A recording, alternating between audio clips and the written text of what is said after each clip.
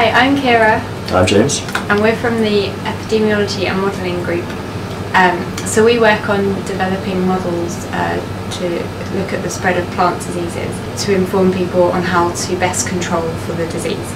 And at the Science Festival we have developed a game to help show how climatic factors are important in the spread of disease, and in particular light.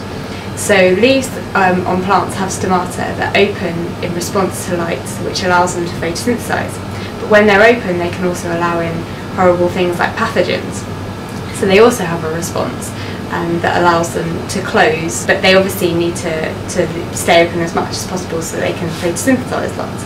So there's an optimization problem here, and we've developed a game, or rather James has developed a game, to help you understand how this works. So James, do you want to tell us a bit about the game? So we're challenging you to beat the plant. Can you keep your stomata open for as long as possible to allow as much photosynthesis as possible, whilst also avoiding the rain of pathogens coming down from the sky by shutting your stomata at the right moment?